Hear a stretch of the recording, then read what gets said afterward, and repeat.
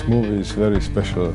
It's very special for the stunt department because it's very challenging, because these people we are working with, they are beginners. They are just first time, some of them are filming first time in their life. So basically we had to start really from beginning. Every movement, and we introduce them to the weapons like a knives, you know.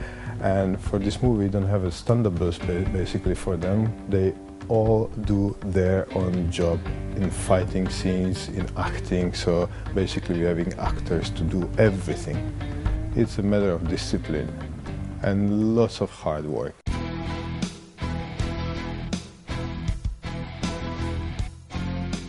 About the Kolyma and Gagarin, we had to be very concentrated about their parts, because they're very opposite.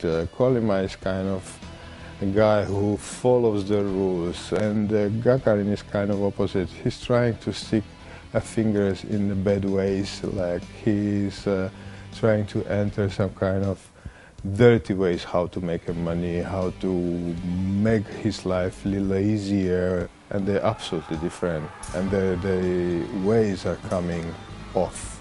So we have to also pay attention how the Gagarin is going to be fighting, because he's more aggressive and he's more brutal. And Kolyma is kind of a guy who's going to be fight, but he's never gonna step over the line, basically. To